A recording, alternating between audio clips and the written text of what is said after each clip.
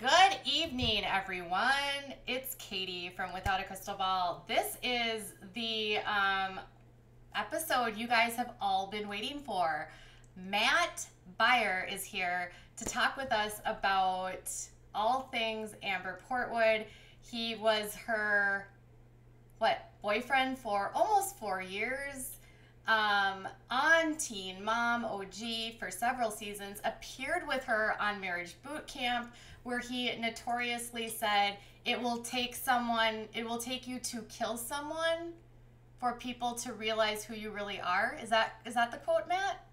That was the quote, yeah. Okay. Yeah, that's what I said. Welcome, Matt. Hi. How are you tonight? Good. How are you? I'm good.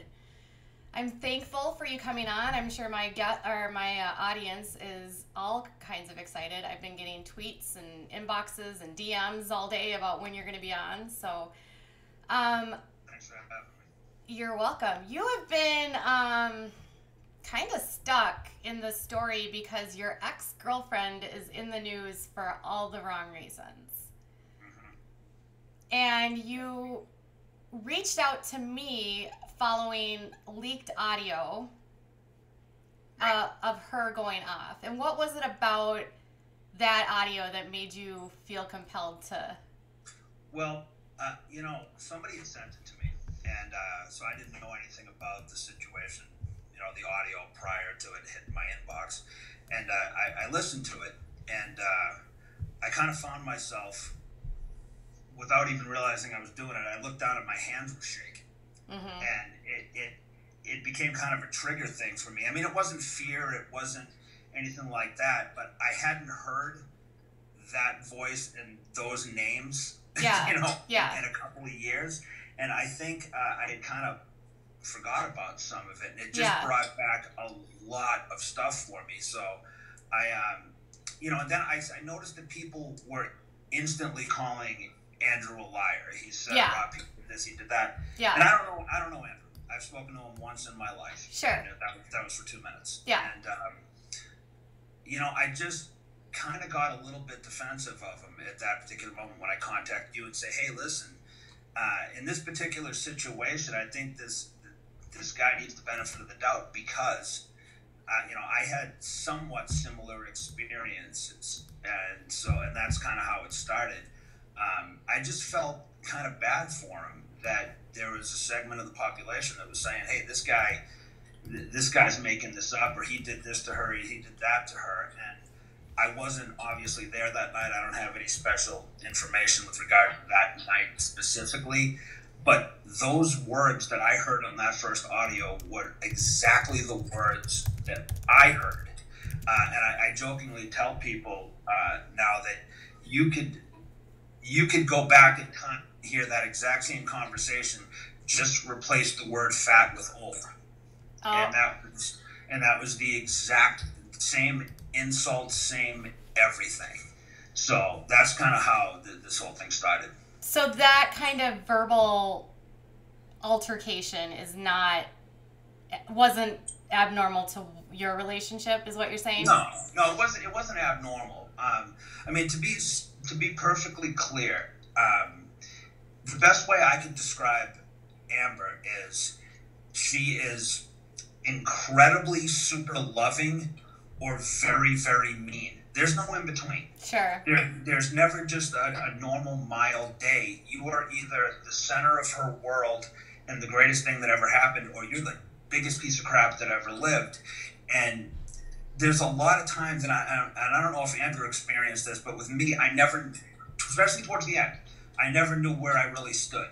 Yeah. You know what I mean? And sometimes you can be the most loving person and the biggest piece of crap in the same sentence. Oh, I'm sure, yeah. It made your head spin a little bit. Walking on eggshells, maybe? Oh yeah, especially towards the end. It was difficult. Now, if I was going to sit here and say that, every confrontation that Amber and I had was her fault, I'd be a liar. Yeah. I mean, so Yeah. that just wouldn't be true. But Sure. I mean, if you're asking that specific question, Amber can go to dark places verbally like nobody I've ever met before. And some of the stuff is so vicious that you have to do a double take and say, I really can't believe you just went there. Yeah. You know? Yeah. And what always struck me as interesting was when it was over. And I don't know how long the confrontations lasted with Andrew, but with Amber and I, they were never very, very long. Yeah. And within 30 minutes, it would be as like it never happened. Sure.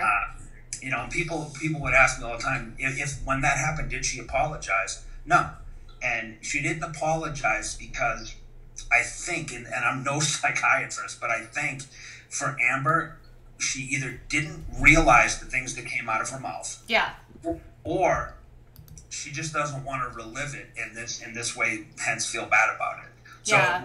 it was usually it's time to move on. So, and that's usually what happened. When fights happened, you just, like, after they were over, you couldn't, like, decompress it, or, I made the mistake of trying to readdress the argument. I made this mistake a lot of times where I would go and say, you know, I know it's over, but can we really talk about this? Yeah. And I learned after a while that's probably the best thing to do is to just let it go, no matter who was responsible for the argument, whether it was me or whether it was her. Right. She's not the easiest person to go back and readdress things with, because that could lead to another fight. Sure. Right. So I always found it was easier to just not do it. Would she apologize when you? Never. She never said the words, I'm sorry. I honestly believe that in a lot of cases she was. Yeah. But and this is just from my experience, I think a lot of Amber was, if she apologized for it, that's admitting that she was wrong. Sure. And that's and I say this kind of with a smile on my face, because it could have been fun. It was fun sometimes when Amber would never admit that she was wrong. That's the one thing I've never heard her do in all the years that I was with her, is say, you know what, I am flat out wrong. And after a while, it almost became a competition, you know, whether... one thing about me is, and God knows I'm not a perfect person, but if I'm wrong, I'll tell you I'm wrong. Yeah. It might take a while, but I'll tell you that I'm wrong. Amber doesn't do that. I don't know why she doesn't do that, but it's just not who she is. She'll never say the words, you know what, I shouldn't have done this. Do you think it's like pride, or is it just that she just doesn't think she's done anything wrong? No, I think she knows when she does something wrong. I think pride has something to do with it. I think that with Amber, and I learned this really early on, and I've said this in other outlets before, a lot of the times the arguments would start over something very small. Yeah. And it could be entertainment related, it could be weather related, it didn't matter.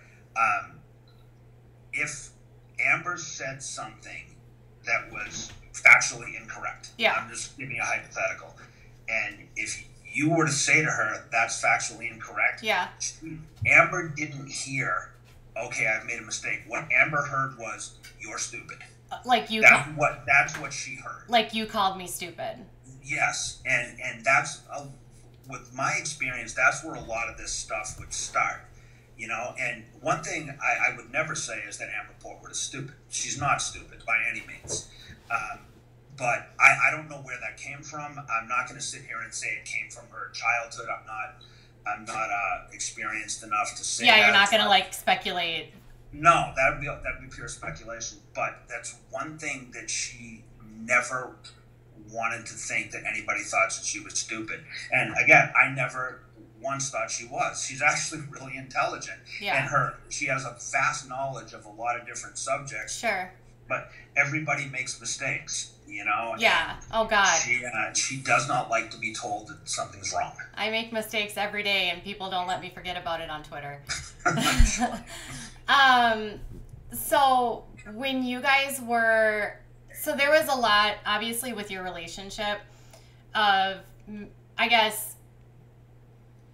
There was what we saw on Teen Mom OG, and then, like, who you guys were in... like behind closed doors, like how was your relationship different on camera versus off camera? For the first couple of years, there was no difference. Okay. What you saw on camera was what our life was like. I mean, I think, and not to put thoughts in anybody's head, but I think because of what's going on now, that people think that my life with Amber was 24-hour hell, and it wasn't. It really wasn't. There was, for the first couple of years, I can't really think of too many times when Amber and I would disagree on anything. We actually, we lived a pretty good life. Once that changed, it was, there were some dark moments. But our life was pretty much what you saw on TV. However, I can say this. People aren't ever going to get the whole story from watching the show. And if you think about it, mathematically, there's 4 stories, 45 minutes when you take out the commercials, and you break that down, it's like 11 minutes. It's about 11 minutes. And with Amber's story, they're also featuring Gary. Right. And so she's really getting like 5 minutes of screen time. Right. And so people would, naturally think that they knew everything about our life from that 11 minutes, because they would say, oh, I just watched you for an hour on TV. Well, no, you didn't. You watched this for 11 minutes. Right. So, right. And even in this past season, her clips were so short. I mean, the most of what they did, to be honest, was Gary and Christina, and it's like they do half and half. So she's really, towards these last few seasons, it's been like 5 minutes of her, and within that 5 minutes, you're seeing not a whole lot. Right, and I think what people tend to naturally do is to try to fill in the blanks. Yeah. And say, well, I'm going to speculate as to what the rest of the story is, and 9 times out of 10, they're wrong. Sure. So. Assumptions, man.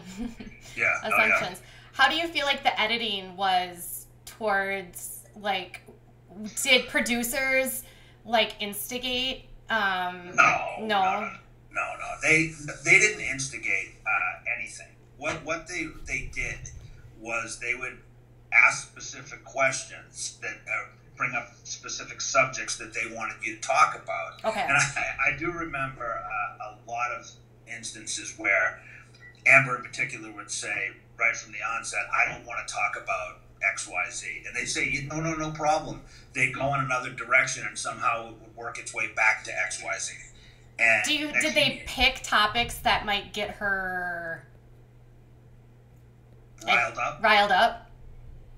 No, that was never their goal. Okay. No, they picked topics, in my opinion, that I think they would feel was interesting TV.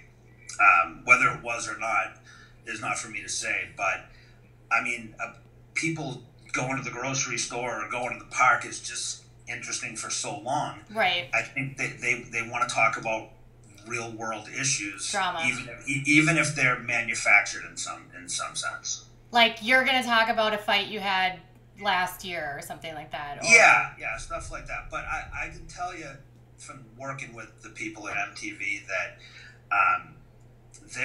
they really do care about the cast. They really do. And the producers that are out in the field, they don't have any ill intentions at all, but they have a job to do, and the job is to make interesting TV. Sure. And and sometimes it takes you in a dramatic direction, and there's been many times where afterwards, there's been a sorry we had to bring that up, but this is where the storyline's going. Yeah. And you asked me about the editing. I didn't mean to interrupt, but the editing. My first season on there, I used to think, wow, that's not exactly how certain situation happened. Yeah. And I would see the edited work and say, I don't know how they got that from that. After a year or two on the show, you don't even notice it anymore. Honestly, it's just part of life. So sometimes it almost seems like they splice parts together to make it look like... I'll give you a wonderful example of that. My first season on the show, the episode where Amber tells her cousin Crystal that we got engaged, and they on the episode they immediately cut to Crystal, who has this look of horror on her face, and then of course they go to commercial. In reality, Crystal was very excited, gave us both hugs, and one of our puppies pooped on the floor. She turned around and made a face, and that was the face that they spliced. Of course. So, I feel like they always do those types of faces before a commercial break or something to absolutely add drama. It's a cliffhanger. Yeah. Sure. So what was the hardest part? Like, were there aspects of it that you felt like you couldn't control? Like, the media during your time was very obsessed with the fact that you were always lying or a con man or digging. That's one of my personal favorites. Yeah, or digging into your personal background and saying you owe child support or you're a deadbeat dad or you lie about everything. Like what are those, what was the facts versus like what was told in the media? Because the media, we do get it wrong sometimes. Well, listen, I could go story by story and tell you what's accurate and what's not. There was some accurate stuff. Of course there was. And then there was stuff that was completely overblown. And, in reality, I never stepped up and said, okay, guys, here's the facts. Let's put this thing to sleep. And the reason I never did that is this wasn't about me. This was Amber's show. And once I did that, it's my show. It's my show. But I understand what you're saying. Yeah. But from that regard, it was her show. Right. Just like it's Macy's and Caitlin's and back then Ferris. It wasn't my show. And the second I started changing the narrative and saying, this is the truth about this is not the truth about this, then the story became about me. And that's not something I ever wanted. That wasn't fair to Amber. That wasn't fair to anybody. And so Amber told me a long time ago, you can step up right now and squash all of this stuff, but keep in mind, you're going to become the story now. Or you can just let it go. And I chose to just let it go. So she had much more experience in this regard than I did. So I tended to follow her lead when she gave media advice. So. Yeah. And then once the story's out there and they've decided that this is what it is, it's hard for anyone to... Yeah. I got to be honest with you.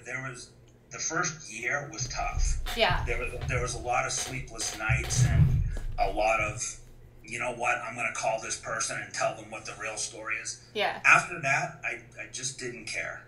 At that point, some of the stuff became so ridiculous that I became unrecognizable. So. What was the most ridiculous story that you heard about yourself that wasn't true? The first thing I ever read about myself was the most ridiculous thing in my eyes. There was a big headline, and I'm not going to mention the outlet, but you know who you are. The headline read, Amber Portwood's fiance Matt Baier's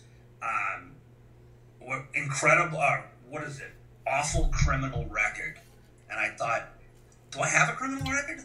So I read the article, and somewhere tucked at the bottom, it said that I bounced a $32 check at a bar in 1992. And I thought, wow. But that plants the seed that you're the criminal, right?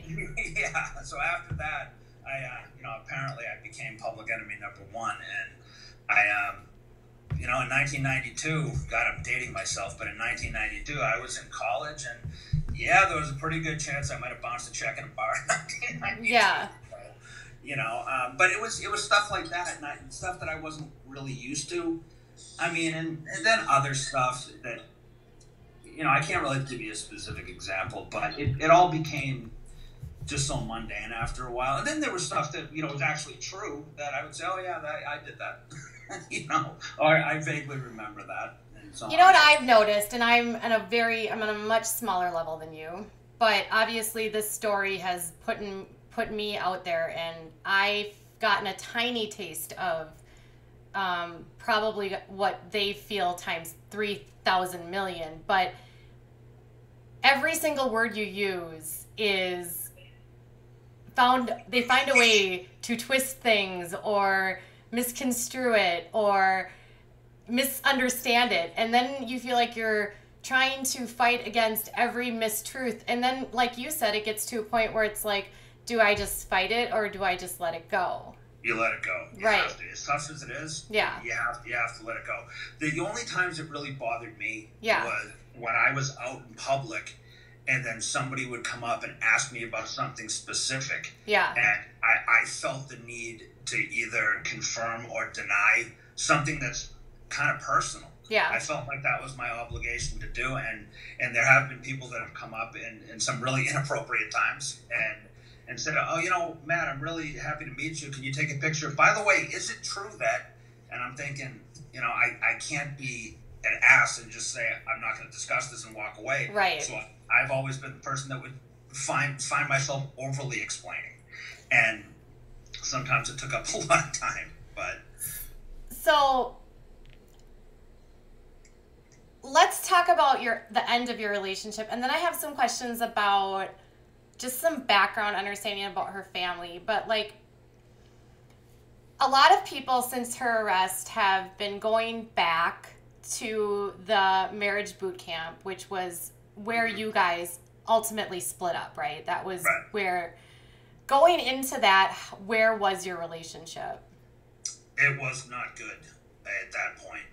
It had been rough for, I would say, a couple of months. I may be off on the number there, but we went into, and in fact, to give you a perfect example, when we went to marriage boot camp, they put us up at a hotel, obviously the night before, mm-hmm. and Amber and I didn't even share a room the night before. I mean, we weren't on the best of terms at that point.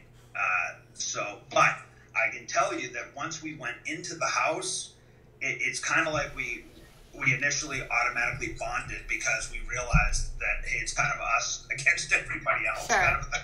So, you know, it was, our relationship wasn't great at that point, which is probably why we went on there. Right. And you're there with Tanya. Yeah. What's she like? Tanya. I have a lot of love for Tanya. Tanya was basically my mother-in-law for 3.5 years, and I have a lot of love for Tanya. I do. I have a lot of love for all of Amber's family, and the reason is that they didn't have to accept me into their life as easily as they did when Amber and I first got together, and they treated me like I was one of the family from day one, and that includes Tanya. So I don't have anything really negative to say about her. I mean, we weren't the best of friends, especially on marriage boot camp, but my memories of Amber's entire family are nothing but positive, and that's only based on the way they treated me. So on marriage boot camp, she literally seemed like she was like high the whole time. It would appear that way. Yeah. Was she addicted to pain pills? I have no information on that. Oh. I mean, and I'll tell you why. I never saw Tanya take pills, so I saw behavior. I've heard talk. I've heard, seen certain things. But for me to sit here and say that she has a pain pill addiction, that wouldn't be fair because I didn't witness it. That would be speculation. She seemed like she was like withdrawing or something, and then I don't even remember, like they had to go. Well, I do want to say this about Tanya, and not to seem like I'm overly defending her, but a lot of people think that she's occasionally on things because of her speech pattern. Mm-hmm. Tanya has a hearing problem. Oh, does she? It affects her speech, and so sometimes people will think, oh, that woman is high or drunk, and I can tell you there's been many times where neither was the case. It's just her speech pattern. Okay. That being said, the other side of that, all I can tell you that it would probably get worse than if she were on like a pain pill. It would be pure speculation. Okay. And I don't do that. Got it. So when you guys were there, obviously I have watched the season multiple times because obviously it's literally one of my favorite shows ever, and it's coming back, and Aaron Carter's going to be on it. It's going to be ridiculous with Corey Feldman.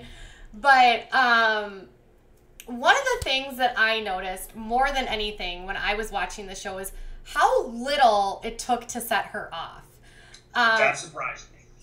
That really surprised me, Katie. And Amber, people ask me why I finally made the decision to end our relationship. Yeah.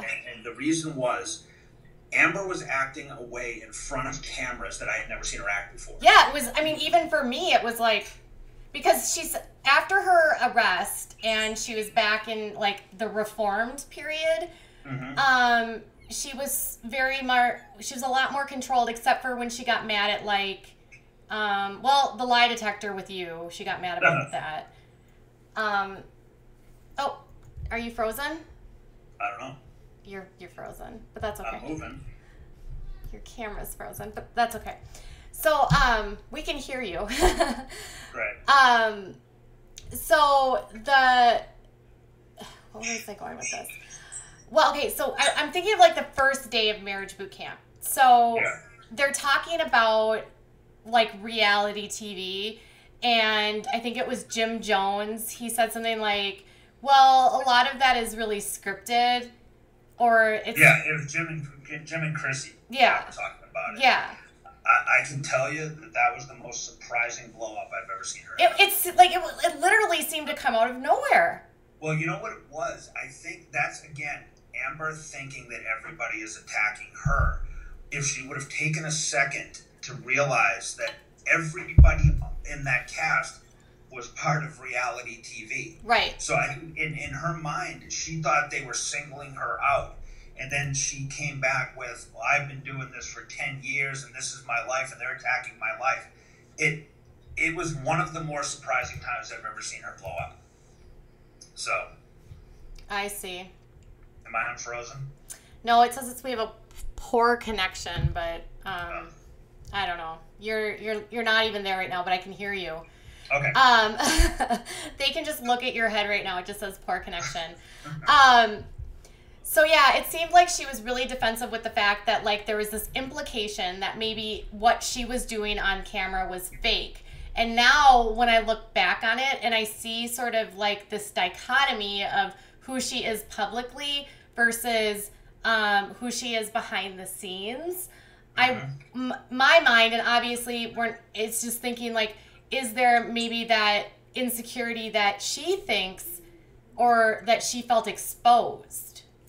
I think she felt attacked. Okay. And in reality, she wasn't being attacked at all. But Amber's very, very defensive of the fact that this is what she's done for a living for 10 years. She doesn't like it because, let's be honest, I know it's not the hardest work in the world, but it's also not the easiest life to have yourself so exposed to the public. Yeah. And so she's always felt that commands a certain level of respect. Whether it does or not, it's not for me to say. Yeah. But when she felt that she was being attacked, and that came out of nowhere because we were laughing and joking, I mean 30 seconds before she leapt out of that chair.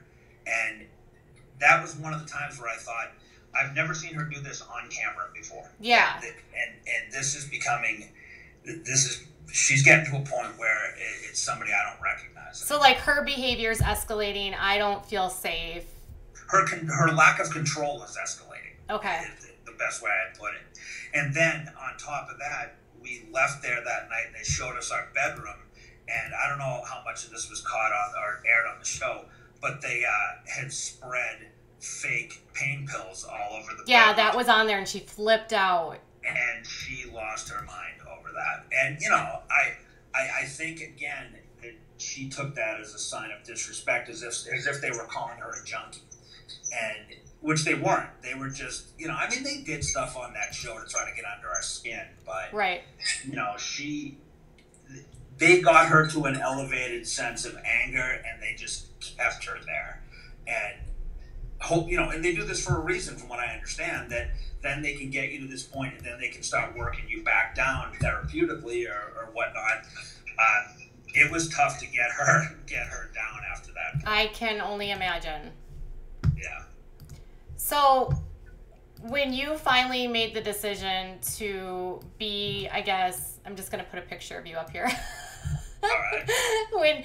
When you made the choice to like end your relationship, did you guys speak after that? Yeah, We spoke. I'm trying to be as specific as possible. I left marriage boot camp 2 days early. Yeah.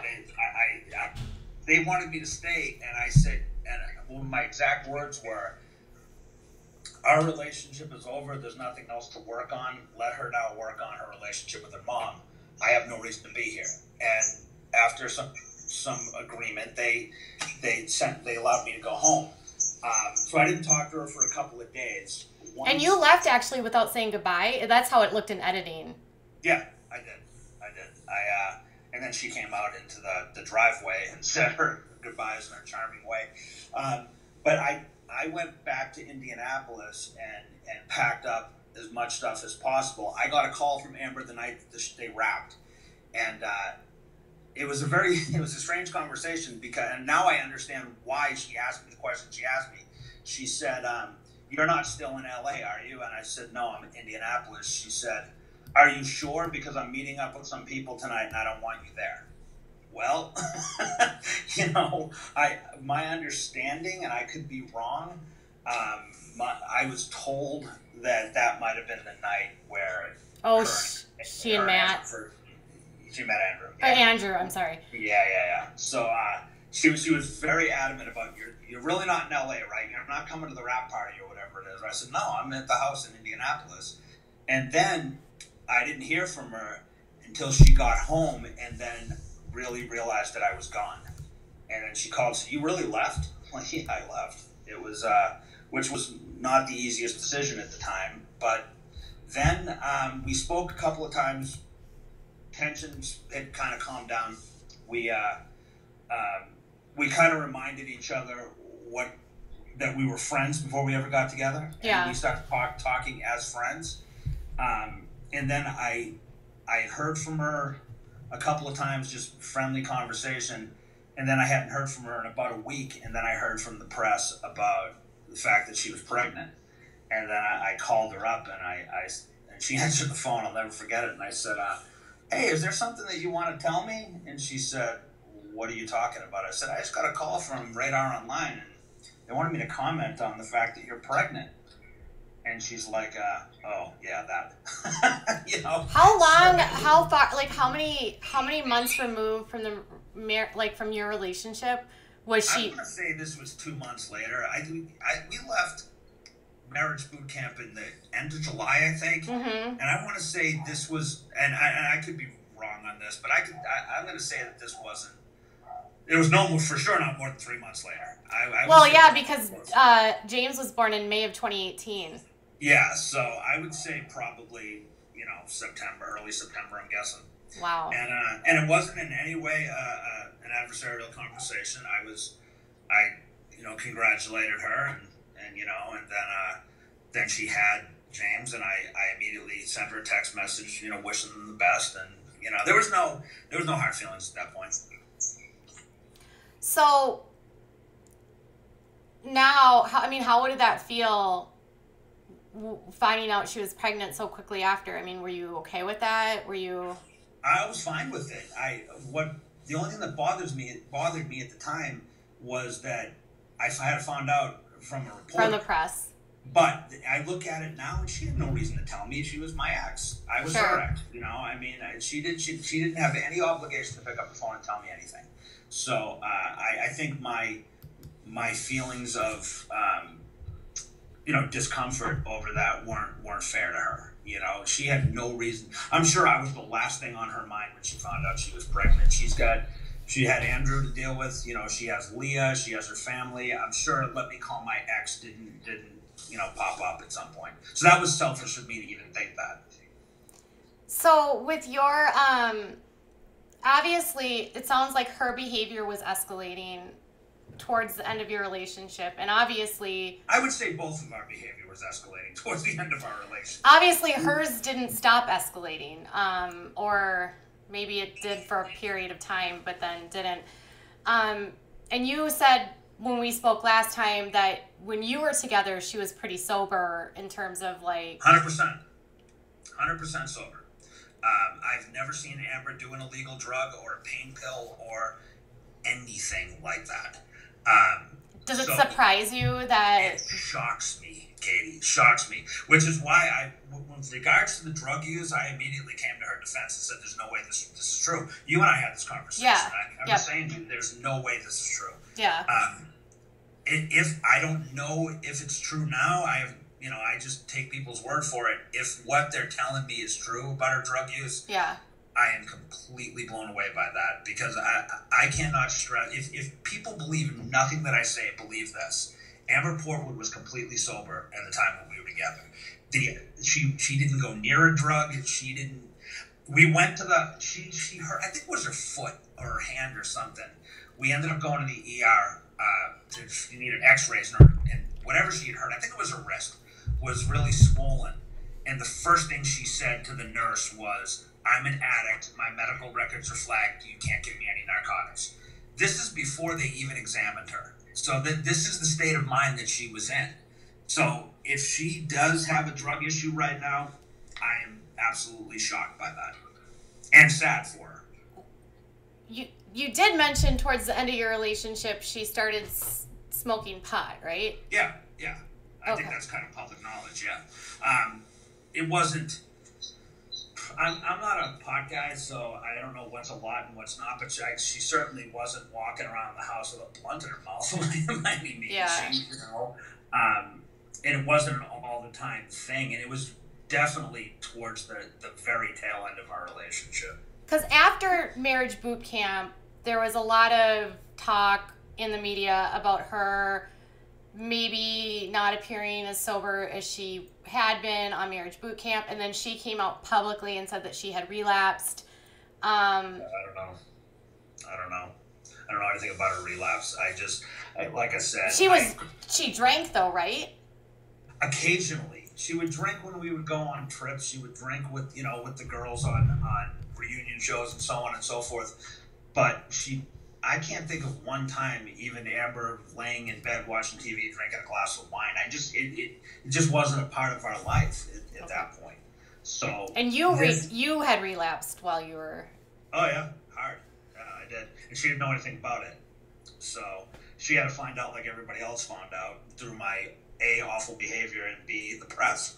So that was I think the craziest story I read about you, I know you said it, but I think the craziest story I read about you was like published by Radar Online, that your son said that you weren't an addict and that you made up your addictions. Well, Christopher also then went on TV on the Dr. Drew show and admitted that he made that up. Listen, I love my son, and I'm not going to... certainly not going to say anything. Christopher's in a different place in his life now. He has a baby of his own, and he's doing really, really well. And he apologized pretty hard for that. And listen, he had a lot of reasons to not be happy with me at that point. Sure. We didn't have. We were estranged for the better part of his childhood, so I don't blame him at that point. Yeah. But I'm really glad as to where we ended up. That's good. I just told him straight out now that he's a dad himself. Your only goal is to be a better dad than I was, and he seems to be doing it really well. I'm really proud of him. That's great. Yeah.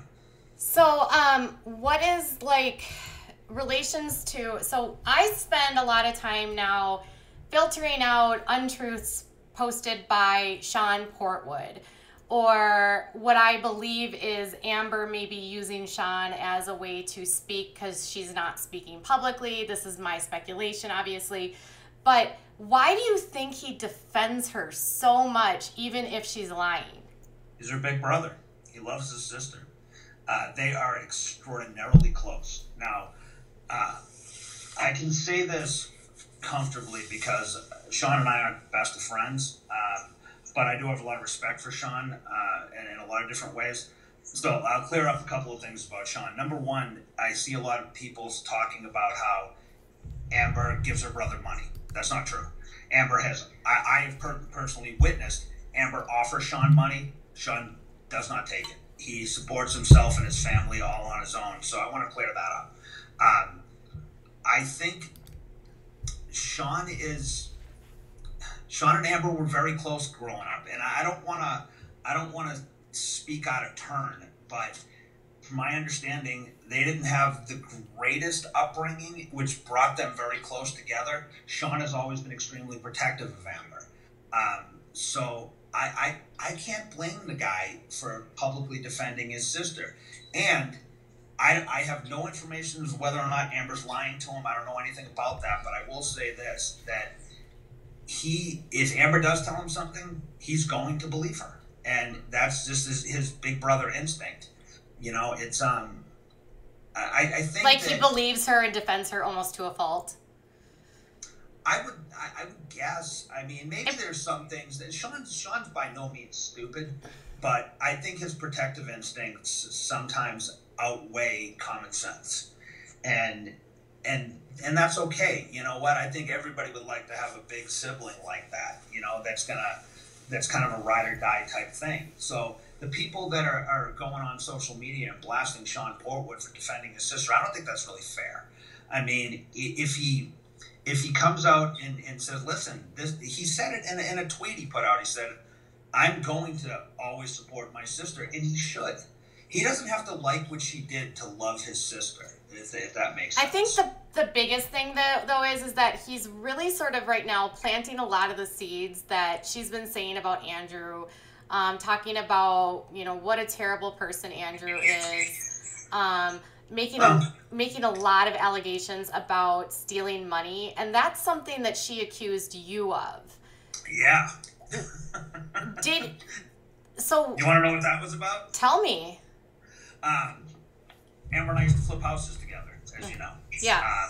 The last house that we did together, Amber specifically said she didn't want to have anything to do with. She was at this point that she was getting ready to launch her boutique, I believe. And she said, "You're going to do the houses, I'm going to do the boutique, and they're separate." And straight out fact is, I purchased the house, that particular house, with my money, fully expecting everything to go back into the hopper, so to speak. We were done. House got fixed up. We sold it for a profit, which is why we were doing this stuff. Amber and I's relationship ended. She took their boutique stuff, and I took the house flipping stuff, and that was the end of it. And I think, and I've spoken about this before, being with Amber does provide opportunities that a lot of people normally wouldn't have. Obviously, right. The show provides that. Right. Amber takes that to the extreme by saying, everything that you make is mine, because you wouldn't have it if it wasn't for me. Now, is there some truth to that? Yeah, I wouldn't have been on Teen Mom without Amber Portwood, obviously. That doesn't mean that we didn't work, too. That doesn't mean that Andrew didn't work. That doesn't mean that... It doesn't mean that your paycheck with MTV wasn't your paycheck, right? Yes, that's exactly what I'm trying to say. And would she call your paycheck her money? Not during happy times, no. And I will say this about Amber. I was very, very well compensated on Teen Mom. And the reason I was is because of Amber Portwood. She flat out said, we will not film unless you give him this. So I give her all the credit in the world for that. She, and I'm sure she did the same for Andrew. But during happy times, no, that's your money, and then we have our money, and then she has her money. It's during unhappy times where she would step up and say, you know what, everything's mine. Screw you, I'm going to leave you where I found you. You're a piece of crap. You're a loser. You're nothing without me. And I think that has a lot that you're nothing without me is kind of the key to all that. You know what I mean? Like, I made you and I'm going to break you. Yes, exactly. Do I think that she means this stuff? I really don't. I really think that Amber says a lot of things, being somebody who has some impulse control issues, that she doesn't necessarily mean once she thinks it through, but the damage is done. It's already been said. And then once you say something publicly, like Andrew stole my money, whether it's true or not, it's kind of a tough bell to unring. Well, and then people just see patterns, right? So sure. She accuses Gary of cheating, stealing money, blah, blah, blah. She accuses you of punching her, stealing money, cheating, blah, blah, blah. Now it's the same thing with Andrew. Sean was on Twitter saying that he was also violent. He stole $40,000. He cheated on her. he has whatever. I mean, there's always, and it's like she has a checklist that she goes through, and so it's almost like the boy who cried wolf, if for people that pay attention, right? And I think that when Amber says certain things like stealing or cheating, you got to keep in mind that Amber Portwood has a very different definition of those words than the classic definition. I mean, I just described to you the stealing thing. If Andrew, and I'm using this as hypothetical, but if Andrew spoke to a woman about something Amber didn't know about, no matter what it is, Amber Portwood would see that as cheating and being disloyal to her. Well, wasn't yours that you were like talking to someone online? No, yeah, I don't know which one. I mean, I don't. It's been so long, but Well, the one from the lie detector that was on Teen Mom. Yeah. That was a whole other thing. That was a much deeper backstory to that, and I think the bottom line is you have to look at it like this.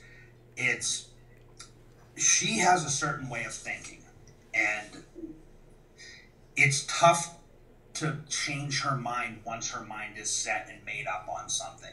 And that could be anything. That could be whether or not it's going to rain today. You know what I mean? So, but I will also say this, and a lot of people have asked me about this, that they said that I didn't buy the domestic violence towards Andrew. Well, that wasn't true.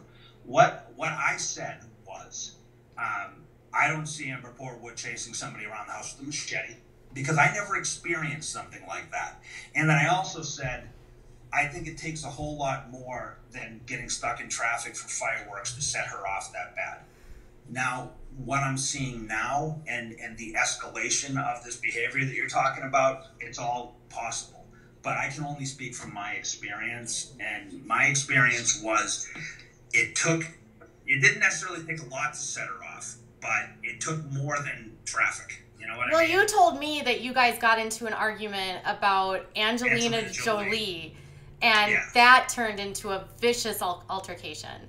Yeah, that was one of the worst fights we ever had. So, I guess... But again, that goes back to, that was Amber thinking I was calling her stupid. Well, right, because, so, I mean, that's what it's like. Maybe she thinks that, somehow Andrew's calling her stupid because of something else. I don't know. Based on his assertions for the August 18th or whatever, the punch where she punched him in the face, he said that she wanted him to pass a car and he didn't want to pass a car because he said, I don't want to put us in danger. And then she immediately said, well, you think I want to put you in danger? So again, you're calling me stupid kind of thing, It's similar. It's similar. And sometimes it's a ramp-up process to that explosion. Yeah. But I will tell you, and I think the people in Marriage Boot Camp now know this, and I think a lot of people that have had personal experience with Amber know this. Once that fuse is lit, it's not going to be put out by you or anybody else. It's going to be put out by her. And she gets to a point where you can see it coming. And I think, again, the common misconception is that Amber will just be fine 1 second and then suddenly haul off and backhand somebody. It's not how it is. There's a ramp-up process, and you literally can see it coming, but there's no way to avoid it at that point. And I kind of heard that in some of the audio with Andrew, where he was trying to de-escalate the situation. Yeah. There was no de-escalating that at that point. Right. I saw some comments where people said, why didn't you just walk away? Well, it's not as easy to do either, because unless there's finality to that conversation, you're going to have it again, even if you leave for 2 hours. So you have to let her go through everything to be done. You kind of have to let the wick burn out at that point, And I think there's a lot of people in the world that are like that, but my experience with Amber was you could leave the situation, but if you come back later and there's no finality to it, you're picking up right where you left off. And that makes for a really long night. Yeah. So you said in the beginning it was good, and then towards the end it was really bad. Mm-hmm. There's a question in chat from Absinthe said, why doesn't Amber take better care of herself? How so? I don't understand how. I don't know. That's just what they said. Well, if the question is from a mental health standpoint, Yeah, I think that's the. I think that, well, Amber first started seeing that psychiatrist when we were together. And it's a child psychiatrist, which is weird. He does have a child psychiatry practice, yeah. Yeah. When I think at first it was difficult for her, and in her defense, it's not easy for anybody, I think, to just suddenly open up to a stranger like that. Mm-hmm. But she did go. She was on her medication regimen at that point, and they were still trying to figure out which cocktail, for lack of a better term, worked best.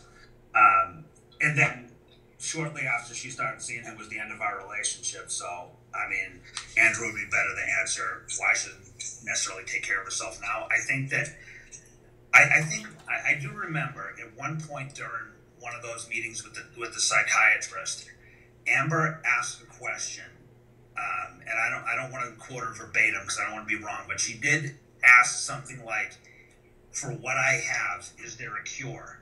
And I believe he said, "There's no cure, but it's manageable," or whatnot. All Amber heard was, "There's no cure," and I think I remember her crying hysterically that night because she looked at me and she said, "I'm going to be like this for the rest of my life." So she is very cognizant of her mental health. And does she want to get better? Absolutely she does. I know she does.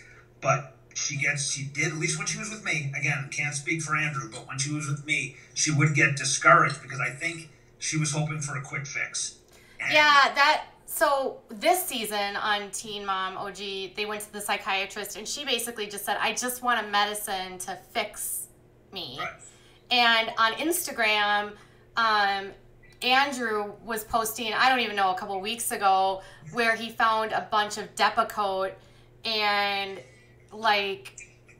knew that she wasn't taking her medication and that she wasn't doing anything beyond medication. So she hadn't been doing, I know psychologists and they'll for the different personality things that she says that she's diagnosed for, there's different cognitive behavioral and dialectical behavioral therapies, and those weren't getting done either. So I think a lot of people wonder why she doesn't do the hard work. Well, because it's hard work. I mean, working on yourself, and I can speak from personal experience through my ups and downs of sobriety throughout my life, that if it's a long-term process, it can become very disheartening that you can't fix the problem in 24 hours. And I think that Amber always had in her mind that him saying to her, "There is no cure." And so sometimes she would get really, really down about that and say, "Well, what's the point of even trying?"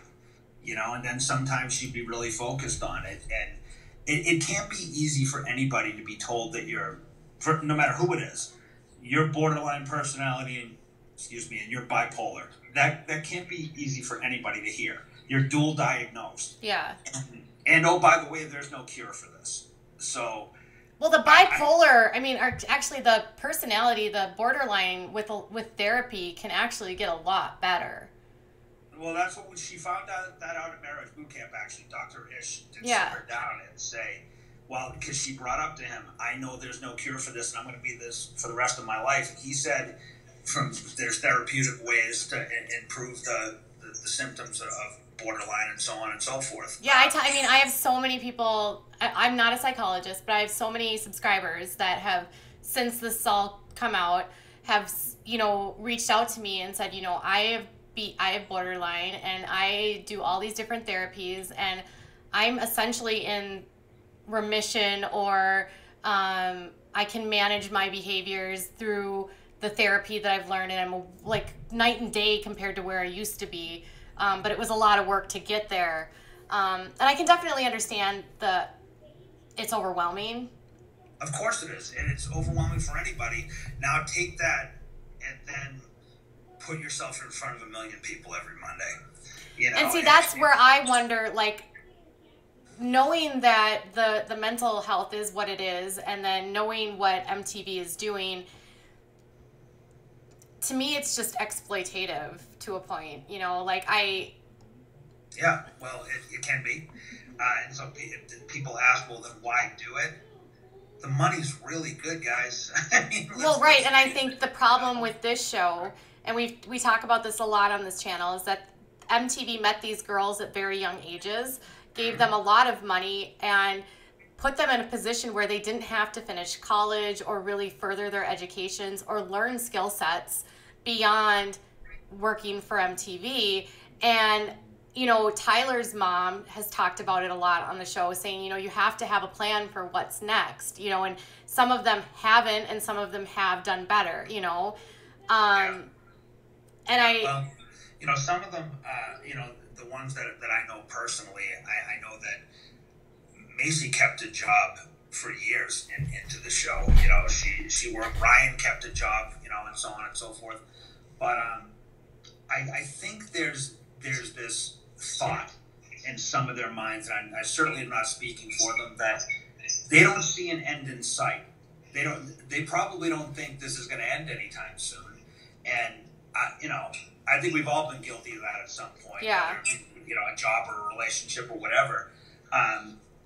But maybe now with their age and with the stuff that's been going on with the cast, and maybe they do see an end in sight. And you also don't know. Some of them may be a lot more prepared than people realize. So. Well, I would think that Macy and Taylor, they seem pretty prepared. Mm-hmm. On the flip side, like Kale and Chelsea seem like they have a lot going on. And then there's just others where I'm like, I don't know if they have anything going on. Yeah, and neither do I. And that's the thing. I think that they know, they're the only ones that know their own financial situations. And, Amber is certainly entrepreneurial in spirit. She, at least when I was with her, the boutique, the flipping houses, there's many things that she wanted to do. Her dream was always to open up a sober living facility for people that are just getting out of prison. That was her goal. I don't know what happened to that, but that's where she was always building towards. She wanted to run sober living facilities for people. So there's been a lot of stuff in the press about spending. Was her spending out of control? Like, Amber can spend money like I've never experienced before. But you know what? It's her money, so she can do whatever she wants. But it used to be a big joke where she would walk into and I'm not knocking her for this, I'm just telling you how it was. She would walk into a clothing store, for example, just grab a cart and start throwing stuff in the cart, never try anything on. And I remember asking her, what if the stuff doesn't fit? She said, oh, then we'll return it. But she would never return it. Yeah. No. So, did she pay, like, did you take care of things in the house? Did you pay the bills? Did you clean? Did you cook? Like, I'm going to be honest with you. I wasn't great about that either back then. But, I mean, as far if it got done, I was the one to do it. But, I wasn't the most responsible person in the world either at that what point. was the average time she got up out of bed? Okay. This is, I'm going to give you the answer, and then I'm going to give you the reason. Amber got up between 2 and 4 in the afternoon, and this was every day. Now, I'm going to add the disclaimer that when I was with her, Amber had a lot of trouble sleeping at night because she used to say, I can't turn my brain off. So she would listen to music and stare at the TV and think and answer tweets until 6:30, 7 o'clock in the morning. And then she would sleep throughout the day. I don't think a lot of that was on purpose. I don't think she liked being up all night, but she used to say, my mind is just racing and I can't shut my mind off. And then she would, she'd get up really late in the afternoon. People, I have seen a lot of comments that say, oh, who sleeps that long? I think they're assuming she's going to bed at 10 at night and sleeping at 4 in the morning or 4 in the afternoon. She's not. She's usually up till 6:30, 7 a.m. Oh, no, I don't think there's been any, it's been clear in the press that she's been, Andrew has basically said she sat in a closet and smoked pot all night. Yeah, I've never seen her sit in a closet, but, again, she wasn't doing the drug thing when I was with her. So, she had no reason to sit in the closet, I don't think. there's been a lot of questions about the house, and I was in a chat yesterday and I was being berated about this house, and I was telling people they bought the house, it was a cash payment, or it doesn't have a mortgage, and people literally could not believe it. Can you ask? It's true. It's true. Amber and I bought that house together. Okay. We bought it from this gentleman who owns his own private LLC. Yeah, an LLC. That's what's on the actual like that's on the property transfer through the assessor. Yeah, we purchased it from him on what's basically called a contract. We put it was either $30,000 or $50,000 down. A couple of months later, we gave them another $50,000. Then we had a balloon payment at the end of a certain amount of time. Yeah. And apparently, Amber made that balloon payment. So we never rented the house. It was purchased, but we did the mortgage privately through this gentleman. We were paying him directly rather than going through a bank. Like a contract for deed, basically. Exactly what in Minnesota, that's what they call it. Contract Yep. for deed. A lot of those out there. Okay. So yeah, that's exactly what we did. It was just on a more grand scale because of the price of the size of the house. That's all it was. So there you have it, you guys. The house is in her name. She didn't rent it. There's been so many questions about that house, and it's like they don't believe me, even though I'm looking at the assessor's information, and there we go. So what about Leah? A lot of questions about how often when they were together. Obviously, things have changed as of recently from what I've heard from other people and like her former employee and just like what Andrew has said on Instagram and stuff, that she didn't see Leah very frequently. What was it like when you were around? Leah was over anywhere between once a week and sometimes she'd stay the weekend to a couple of times a month. She was getting to that age where she wanted to hang with her friends and so on and so forth. So there were times when she was scheduled to come over that she didn't want to do it, and that the only reason was she had other plans or whatnot. But she wasn't over all the time. But you know, it wasn't as infrequent as people think. Did she spend the night? Oh yeah. Every time she came over, she'd spend the night. We had a little kind of routine thing, and Amber's talked about this on the show, that because Amber was up most of the night, Leah and I would get up, we'd make breakfast, and we'd go do errands together. And by the time we were done, Amber was getting up, and then Amber would spend her time with Leah. So it was. I've been very vocal about the fact that I've said to many outlets that Amber was a good mom, and people say, "How the hell can you say she was a good mom?" Because the time she was with Leah, I've never heard Amber raise her voice to Leah or in front of Leah. I mean, she was. I used to ask Amber all the time, does everything need to be a life lesson with her? Because no matter what the scenario is, Amber would try to turn this into a lesson, and she'd say, you know what, I'm not going to let this kid end up like I ended up. So she was very firm on that, and so I stick by Amber was a good mom, but again, that's only from what I saw. I've never seen her with James. I don't know how she is now. But when she was with Leah, she was a doting mother. And a lot of the tension around that was that Leah wasn't around as much as she wanted. And I've never once saw Amber say, no, I really don't want her around, or I've got something else to do. If there was an opportunity, Amber jumped at it. So the Amber that people are talking about now isn't fully an Amber that I recognize. I mean, the language and the violence, absolutely. But, and the name calling and whatnot, but the parenting and the drugs are somebody that I don't know, and I as an addict yourself, yeah, could you see how if she were an active addict, how that could change if she were like back in active addiction? Oh yeah. When I was an active addict, my behavior changed immensely. I was pretty unlikable, to be honest with you. But I've never seen Amber high, so I don't. Right. I mean, I don't know what she's like if she is taking drugs. So it would be so easy for me, and I love the fact that people like to say, "Oh, Matt's a liar," but it would be so easy for me to sit here and just confirm everything that Andrew said and said, "Yeah, this is exactly what I went through." That would be a lie. Well, right. You definitely went through some of the verbal abuse, and Of course. what about physical abuse? You know, it did it. I think it's pretty obvious that Those pictures, yeah, she did that, right? Yeah, they are what they are, but I think I told you this before, Katie. To me, the physical isn't the thing that affected me. Okay. It was this lack of self-esteem that I had after every time there was an altercation, the things that would come out of her mouth.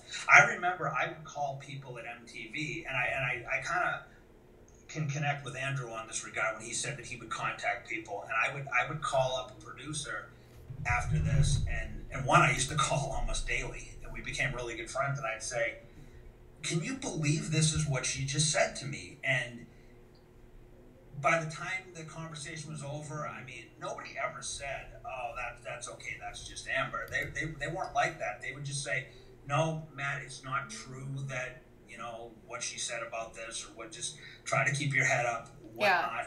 Yeah. And then I remember there were nights that I would feel like, am I really as bad as she says I am? I understand. I completely understand that. Completely understand that. Or next thing you know. And they often say that the physical abuse is easier to get over than the emotional and psychological and verbal. Yeah, it's not even close. And it completely beats down your self-esteem and. Oh yeah. And then you're with someone who has a much higher profile publicly than you. Yeah, that's tough. What did that imbalance of power do in your relationship? It didn't help. That's for sure. Because I think that there's an imbalance of power in all of the couples on this show. I don't live with any of the other couples. Yeah. I don't know their day to day, but I can tell you that Amber really stressed that imbalance of power. Yeah. That's why when I talked to you, I said the thing that kept coming out of her mouth in that audio that was the toughest for me was the word bitch. And yeah. I'll tell you why. When she got angry, she would pretty much say, "You are my bitch." Yeah. And, I think you also said that, what was the other thing that you said? That everything was I made you, or you are everything because of me, or that kind of thing. Yeah, well, she didn't do a very good job because everybody hated me. So she could have done a better job making me. But yeah, she didn't really defend you. No. There's the. All right, let me put it this way. You are so no. You know what? I can tell that you have media experience. You're being very careful with your words, and but I don't want to say something that isn't true. Yeah. Oh, so, I understand that. I can tell you this: that Amber. People ask me all the time, "Do you think Amber loved you?" Absolutely, she did. Yeah. But there is the private Amber, and then there's the public Amber. And if the public didn't like me, she wasn't gonna step on her fans by saying, "Leave my man alone." But privately, she would say, "They don't really matter, baby. I love you so much. Everything's wonderful." And then, why aren't you defending me here? Well, because then they're gonna get mad at me. Well, that doesn't do great things. So her fame, to a point, is more important, and her perception of what other people think of her is more important than. I wouldn't say fame. I would say her image. Image. Because when she came out of prison the first time, she made a lot of changes in her life, and she was an inspiration, and I think in a lot of ways still is to a lot of people. And I think she saw me as somebody that could ruin that, even though I hadn't done anything. I mean, I think there was a lot of times where Amber hated the fact that she loved me, if that makes sense. Yeah. But we spent 24 hours a day, 365 days a year together. As I've gotten to know you, and as I've I haven't gotten to know her, but I feel like I've talked to enough people that know her that I have a decent sense of it. Like, I could see why you guys would get along. You have some commonalities with the addiction and the things that you've overcome in your lives that would bond you. Yeah. Amber and I had, especially early on in our relationship, had a great time together. We had more in common than people realized. I mean, music and movies and just Amber has almost an encyclopedic knowledge of music. And so we bonded over stuff like that. And, you know, addiction was one and recovery was one. You know, we had a lot in common. We were also very, very different. She was famous, I wasn't. Yeah. And you know, there's the common misconception that people said Matt got with Amber because he wanted to be on TV. Amber has said publicly that she didn't even tell me the show was coming back on the air when we were together. See, that's the thing. That's the other thing she always says is that you guys are using her for fame. Oh, well, that's interesting because, again, I didn't know when we got together that the show was coming back on. I had no idea. Sure. So what, now the other question here that I'm seeing come up in chat is, are you being careful with your words because because you want to get back with Amber? Not in a million years, ever. I think people need to understand here that, and knock me for this all you want, Amber and I shared a life together. And just because we're not together anymore doesn't mean I'm going to jump on the negative bandwagon and just bash her into oblivion. That's not who I am. It's not what I'm going to do. What I'm going to do is tell you the truth. There were a lot of great times I had with Amber. There were a lot of hellish times I had with Amber. Yeah. She could probably say the same about me. I have no interest in getting back together with Amber, and Amber has no interest in getting back together with me. Well, and you guys haven't spoken, right? No, I texted her a few times since this whole thing started. And she hasn't responded. Not once. Because that's another question I'm seeing in there is, how much is Amber paying him to do this, like, interview? Like, how much are you paying him? I'm like, I don't pay people. I don't know. I don't know if Amber would, if she was paying me, she'd probably want a refund because I'm not being overly positive. Well, yeah, you literally just said, yes, she did gash my face out with, those cuts were from her. She verbally abused me. I've never seen the point, and I see relationships and TV relationships, and in particular, everybody immediately runs to social media and starts bashing each other. Yeah.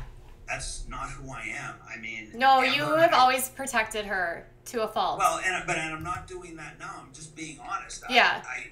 It's Amber and I spent a lot of time together, and one of the promises that I made her when we first got together was, if anything ever happened, I'm not gonna tell all these secrets that I know about you, because that's a big fear of hers, that people are gonna turn on her. Hence the fact that when Amber had the miscarriage in Las Vegas, I let everybody think that I just angrily punched the wall in some drunken haze because I wasn't going to out her secrets. And I stuck by that, you know. I was triggered by that audio, you know, obviously. Yeah. And I felt a little bit defensive of Andrew because he was getting beat up a little bit. Yeah. But, you know, my goal in life is not to help or hurt Amber Portwood or her family or anybody. I'm just telling you what I experienced. And I'm sorry, I was just going to say, you seem like you're in a much better place today than when you were in the height of all of this. Like, does it feel good to be kind of back a little bit more in obscurity? Yeah, oh, it's great. Oh, yeah. It's great. You know, I mean, I still get questions almost daily about something that happened on the show. Or, you know, and sometimes it's really funny how not caught up people are, because they'll come up to me and say, "Oh, where's Amber?" Yeah, It's been 2.5 years. How the hell do I know? But you know, that's not an easy life, and I see that there are people out there that say, "Oh, I would love to be on reality TV," and that's great. Be on reality TV all you want, but there is a dark side to it, and I experienced that dark side. And did I reap the benefits of it? Absolutely, I did. And I'd be a liar if I said that the money wasn't great, and the first time somebody asks you for a picture, it's not the greatest feeling in the world. But once the dark side takes over, I mean, obscurity is better. And are you, like, doing well with your sobriety? Yeah, so far so good. And you were married, but now are divorced. Yeah. Everything's, you know, relationships have been good and bad, and now they're back to good. Well, So, good. Yeah. Good. And you've moved, but you're in Vegas now. Yep. I moved to Vegas right after marriage boot camp. So it's 2017. Do you have any plans to return to reality TV at any point? Or are you done? Any plans? Yeah. No, but you never know what'll happen. You never know. You never know. Is there any final words that you have? Yeah, I would like to say this. From Andrew's standpoint and Amber's standpoint, Yeah. whether you're pro Amber, pro Andrew, it doesn't matter to me. But we're talking about a situation that involved abuse. Yeah. Going online and calling people the names that some of you people call these people is also a form of abuse, and you're no better. It doesn't help a situation to get on and say Andrew's a disgusting so-and-so, and it doesn't help that, Amber's insane and she needs, all the stuff that people say. You don't have to agree or disagree, but I don't think you're helping the narrative so much by, you can voice your opinion and you're welcome to do that, but there's been some comments on both sides that have been horribly mean. Yeah. I saw a comment that somebody put on Sean Portwood's Twitter that was so disgusting that it and so vile, and I'm not going to repeat it, but Katie, you might know what it is. I was just blown away that somebody would type this make this into 140 characters. I was horrified. About Sean? No, it was about Amber and their sister. It was the most disgusting comment, and I've had some pretty disgusting comments. I don't think I saw that, but you know what? Sean thinks I'm like a nobody, so that's what he called me today. Well, welcome to the club. We're gonna have a chat with me, but I saw this comment and I was just horrified that somebody would write this. Guys, remember that these are real people. And as far as Amber goes and Andrew goes, you don't have to like what they do. You can hate what they did. Doesn't mean you have to hate the person behind it. I don't think either of them are bad people. And I can only speak for Amber and to say she has done some monstrous things. She's also done some wonderful things, at least when she was with me. So I can't speak for a relationship with Andrew. Wait to see how this thing plays out. That's what the courts are there for. And, I can promise you that these comments do have an effect on people because they affected me. And it's not easy. It might make you feel good in the 10 seconds it takes you to hit send, but some of those comments stick with us for a long time. And, this has been I didn't ever expect to be stuck in the middle of this story, and it's been a lot, obviously. The stands of Teen Mom can be pretty vicious on whether they're for you or against you, or whether they believe you or they don't believe you. And there's people that think I'm a terrible human being for what I'm doing, and other people that think I'm not, whatever. I think more than anything, what most people like me, they just want the truth, and they don't feel like they're getting the truth, and they just don't feel like I think a lot of people in general are just feeling really worn out by all of the lies that are coming out of her mouth, all of the lies that are coming from MTV, and their lack of response. Like, how does that make you feel? Can we real quick touch on the MTV thing? Yeah. Because I know you wanted to ask me about that. I got asked about this earlier today. Do I think Amber should be fired? I look at this from 2 points of view. Number one, MTV is a business, and they're a for-profit business. And that storyline would probably garner a lot of viewers. So I don't think it's fair to say that MTV is supporting domestic violence by having her on. That being said, personally, I would like to see her be removed from the show. The only reason is, well, there's two reasons actually. One, I think now that the kind of behind the scenes stuff has been exposed, I don't know how the audience can look at her the exact same way anymore. Yeah. That's number one. And number two, for her own good. I don't think the public eye is, that's what to be frank, I've heard that from a lot of people, is that maybe being removed from the show would actually help her mental health and actually help her maybe come back down to earth a little bit, find a little bit of that humility, and actually do the work that she needs to actually take care of herself. Right. I think that, and I can tell you that when I was off the show, it is a positive therapeutic experience to not turn on the TV on Monday night and see yourself on there, especially in a negative light. Right. And so I can only imagine for her and for Andrew as well.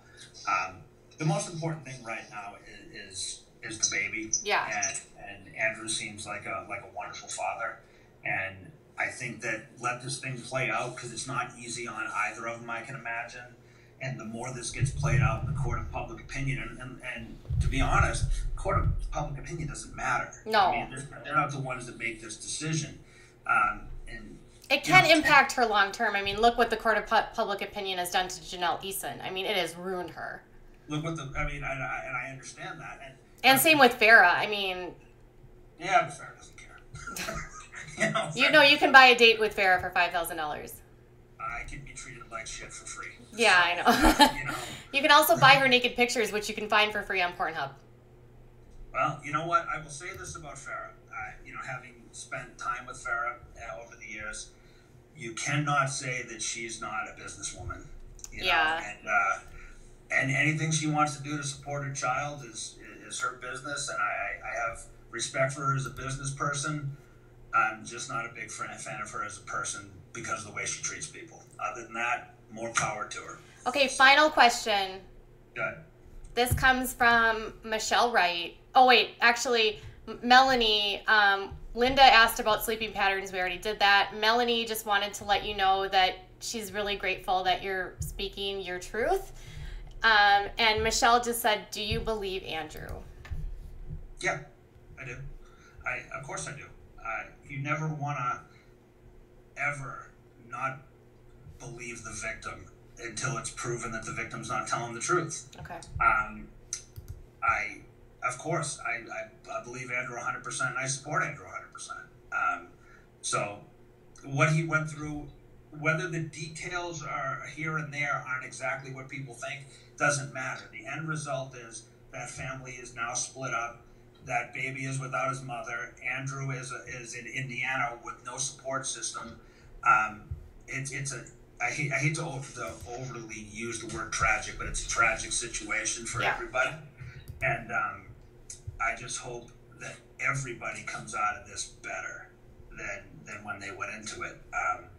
I don't know what's going to happen with the court, and I would wish Amber the best. That being said, if she did what they say she did, then the court's going to make the right decision. So that's all I can really say. Well, thank you so much for joining me, Matt. Yeah, thanks for having me. I appreciate it. You have been awesome. My chats they're mixed, but a lot of them are saying congrats. Thank you for sharing. Many are saying come back again some other time, and we would love to have you back anytime. My haters are devoted. No problem. I'm glad that we can clear some stuff up, and I wish you the best in your endeavor. Thank you, Matt. Have a really good night. All right, bye. Bye. All right, you guys, that's the end of it. That was Matt. Love it, hate it. I know I probably didn't answer every question. I might not have gone as hard on him, but I'm trying to guide a conversation and keep him open without being defensive. And we're not probably going to get all of the answers that we want, but I do thank him so much for joining me. I'll see if I can have him back on another time. I want to thank all of you that gave super chats and that were engaged in this conversation.